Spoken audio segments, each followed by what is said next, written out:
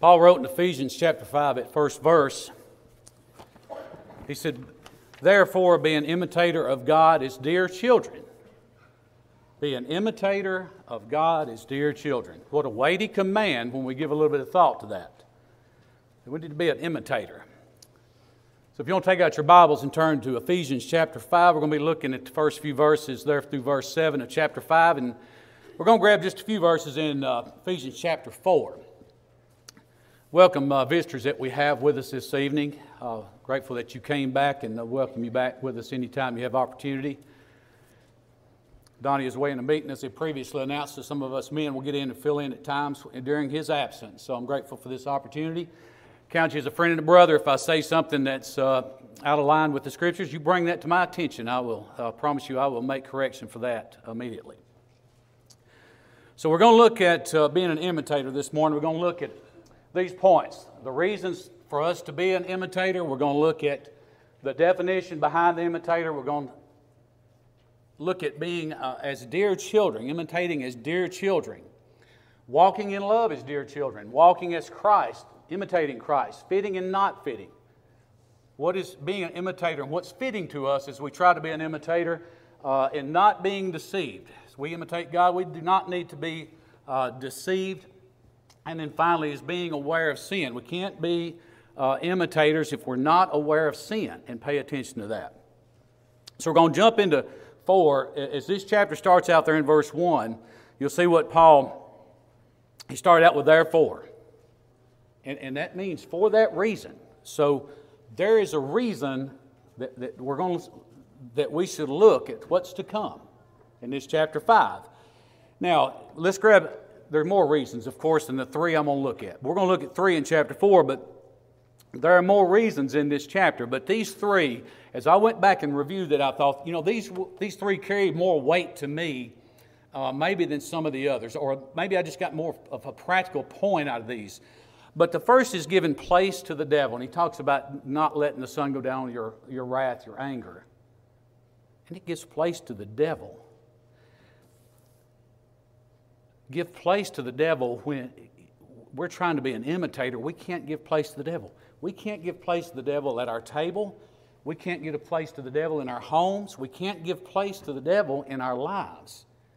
We just need to make sure that we're not giving place to the devil and how easy we can do that. Now, think about being an imitator. That helps us prevent. If we're an imitator of God diligently, that will prevent the devil from taking a place in our life. He also says we can grieve the Holy Spirit of God. They're in verse 30. We can grieve the Holy Spirit of God. If we meditate on that the Holy Spirit is able to see what we're doing. That's a spiritual understanding that we have, that the Holy Spirit's able to see, and we're able to grieve the Holy Spirit. His presence is that close to us that our actions can bring grief upon the Holy Spirit of God. Be an imitator of God, it helps prevent that grief upon the Holy Spirit. And as we think about being an imitator, what better reason? What better reason to imitate God? Because God in Christ, He forgave us. God in Christ forgave us.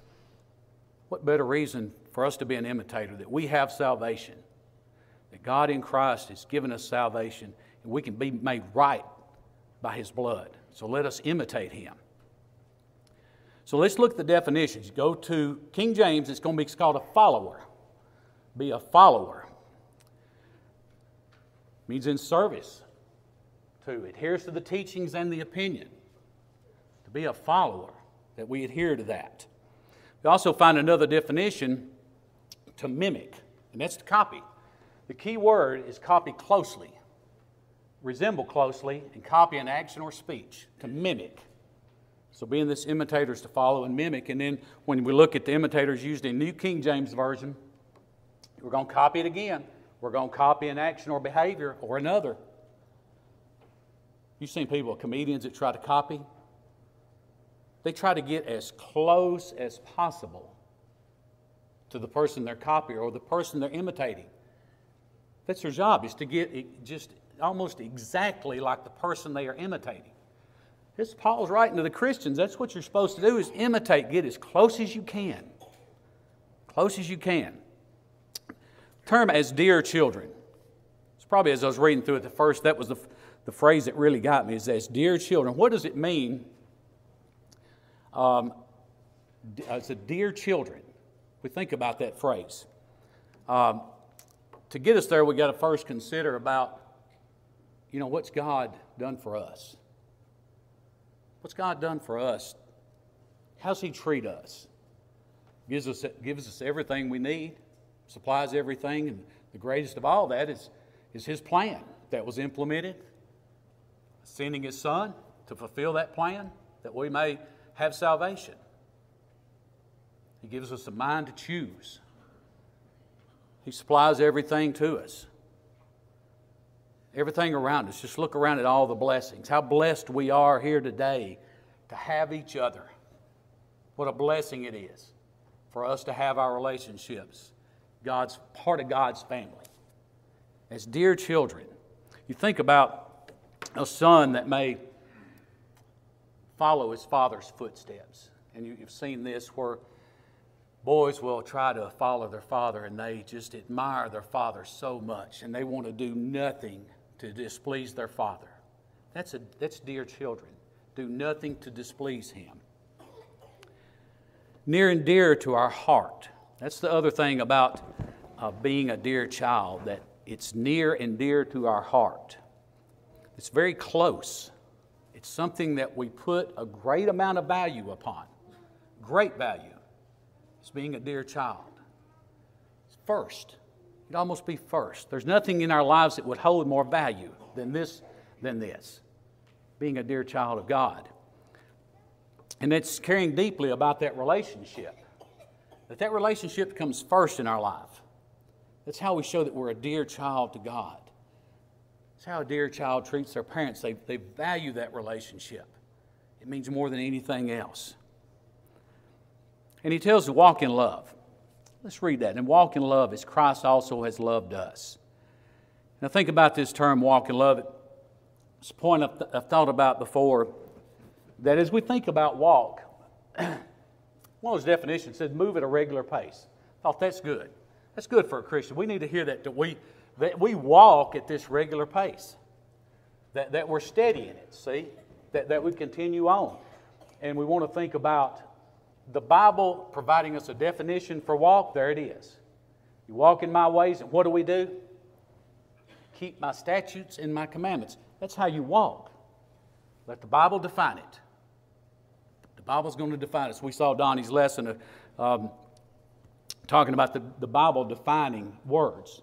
We see that if we look. But here we see walking defined by keeping.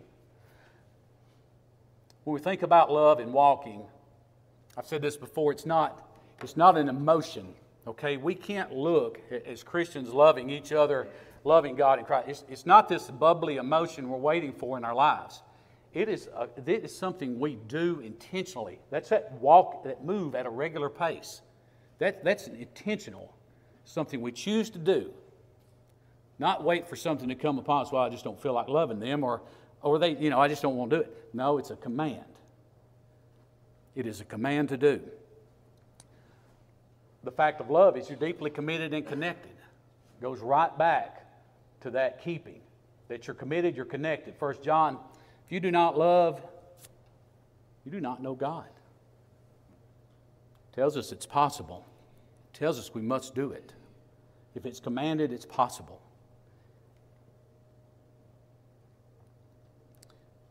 Our example is Christ. As He loved us, as we look there in verse 2, as He loved us. And we think about the life of Christ, we go back as we've studied on the life of Christ and think about the love that He had for us. First thing it says is He's given Himself.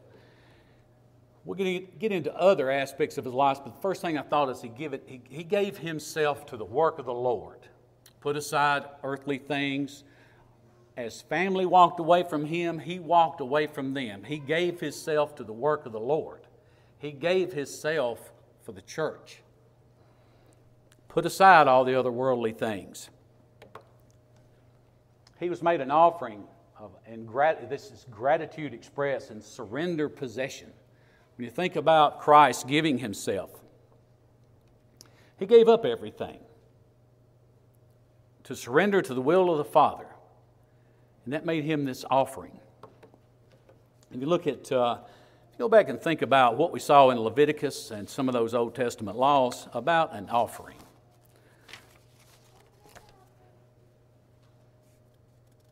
The offering is that usually that first fruit. It could be not a blood sacrifice, but the offering would be maybe the first fruits. A showing of gratitude. When the people came to the temple, it's a show of gratitude of those first fruits, the best. And they were to come up with the free will offering. It was to be by their free will. God didn't want it. God didn't want it if it was not a free will offering, something that you gave voluntarily. Remember that? Go back and study that.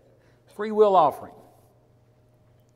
And we see Christ He gave Himself away completely. And it was all the way up to the blood offering of a sacrifice, as we see here. Giving Himself, us, as an offering and a sacrifice to God. That sacrifice usually pertaining to the animals, and that would be a blood sacrifice. And that's how we can relate that back to Christ, because He gave Himself up all the way up to death and offered His blood on the cross. That blood is what cleanses us. We think about letting Christ be our example. Isn't He the only true pattern that the Christian should have? Isn't it Christ?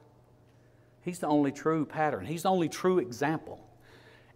And the true example of love, to give Himself up and face death, face crucifixion, face that pain and agony.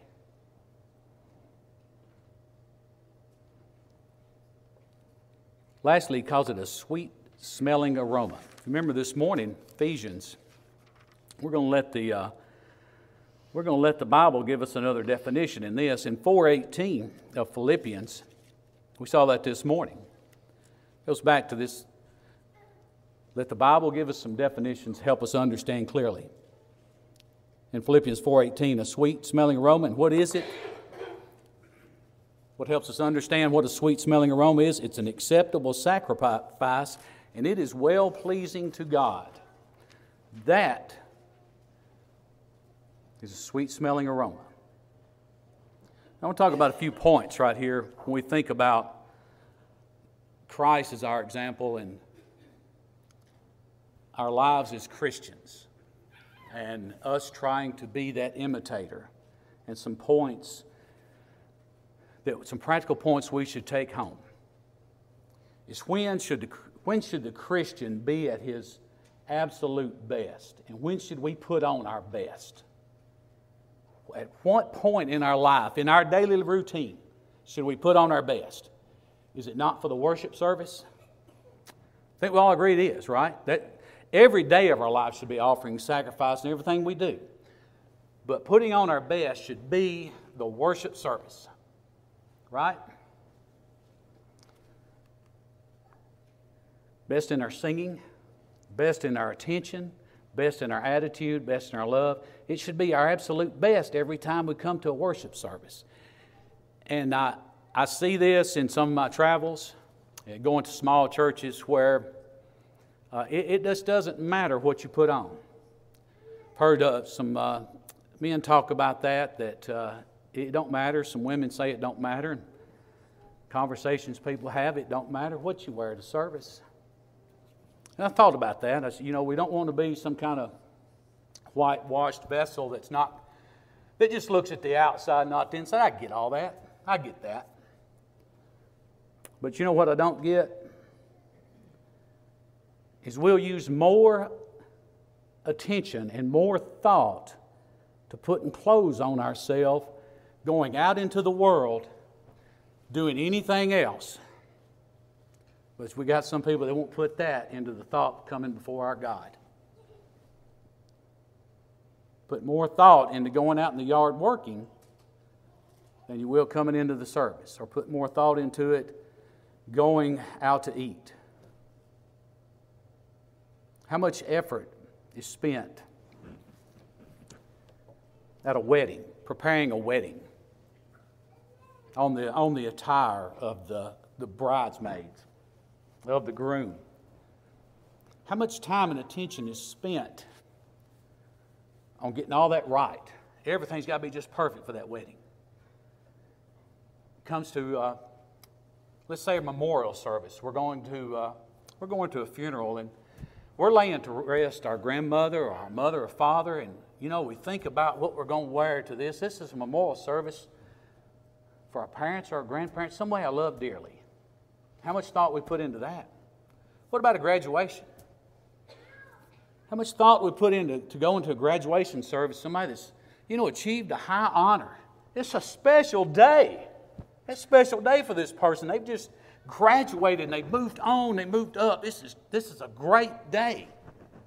How much attention and thought we put into that? Well, as I think about that, I'm like, let me think about something. I think we have a memorial service right here every Sunday, don't we? Every Sunday, a memorial service. The greatest sacrifice ever given. Every Sunday. What about a wedding? Think about that. You ever heard of this? Christ is the bridegroom, and we are the bride. You ever thought about that? Church is his bride, right? Ain't he the bridegroom? Read that in Revelations. We find that in other places, in some parables. Think about that. What about a graduation? You ever see a graduation in here? I think you did. May not think about it. Young person comes in here and is dipped in that water. What did he just do? What did they just do? Just graduated out of a life of sin into the kingdom of God. Greatest honor anyone would ever have. You just watched a memorial, a wedding, and a graduation. All three, every Sunday. And it don't matter what we wear? I think it does. We need to put some thought into that. This is the greatest honor we'll ever have coming in here. There's no other assembly, no other event that we go to that's means more to us and carries more weight than this assembly, than this coming together. And we are to be an offering. We are to be an imitator of Christ, an offering and a sacrifice to God, and to be a sweet-smelling aroma, well-pleasing to God. Put on your best. And we need not use less effort and thought into this than we would anything else in our life. It needs to be the top priority to us. I go out to Arkansas, to that church, and if you don't think it matters, I wouldn't take pictures in the assembly at all. But I just wish I had a picture I could show you. If you ever think it don't matter, fast forward with that attitude amongst the men and women. If you have that, it don't matter. Okay, here comes your child. It don't matter. Okay, that child comes along. It don't matter. Well, you will see what I see in Arkansas. The guy gets up leading in worship, and he's got on a Nike T-shirt, shorts, and his work boots. And he's leading in the worship assembly, the worship to our God. And if you don't think it matters, just think about how you're going to feel if I got up here, I just walked out of the shop, and I've got my work clothes on. I didn't change. I just, whatever. I grab them, get up here, and I'm going to present the Word of God. I'm going to lead you in singing and worship. Does that matter to you? Does it matter to you? It should. It should matter. Because that attitude is going to permeate, and it's going to get worse and worse through each generation. And the next thing you know, you can't tell is, let's see, is this a work day at church or is this a beach party? We don't know what it is, because you're not going to be able to tell. Because people are going to wear just whatever they grab first in their closet. And our God deserves better. He deserves better. Sacrifice, offering a sweet-smelling aroma to our God. Be that imitator as Christ. Let us put on our best always and show appreciation for Him. There's some things fitting and not fitting for saints. Now, if you are in the mechanic industry, or maybe you're in plumbing, you're going to understand this idea of fitting and not fitting. And we're going to say it in verse 3 and 4. He says, as is fitting for saints, and there's certain things that should not even be named, and they're fitting and not fitting. And when you think about that, fitting is a part or a piece, and it is always attached. You work with hydraulics or you work with plumbing, you know you have that fitting, and that fitting serves a purpose. It is to bring these two pieces together. That fitting does. Woodworking, you're going to have pieces, we don't really refer to them as fittings, but you get the idea. And there are some things that are meant to be part and pieces and attached to us, and there are some things that are not. He said also, not even. What's that mean? That's that strong disappointment or disapproval, an emphatic no. There are just certain things that should not be fitted together with the assembly, with the Christians. And he says, don't even name it. Now, when you think about being named, that in this context, he's naming sins. But we can also recall back when he talks about withdrawing from the disorderly, someone named a brother. Remember reading that? Anyone named a brother? Here he's talking about this, some things that are fitting and not fitting for saints. It's not to be named among us. It's not to be fitted together and attached to us. And he may call it a sin or a person, but remember, it's the same thing. If he's calling out the sin is attached to that person, not to be named among us. And the reason why, look at this. The definition of among is to influence, surround us, in the company of. The main term there is influence us. It's being careful about what we are fitting together as we're being imitators of Christ, what we are fitting amongst ourselves and what we're fitting together, what we're attaching ourselves to, because we can fall under that influence. And notice this, that these things we're not fitted to, there's three things. They're not in the kingdom, we are not to be partakers with them, and no fellowship.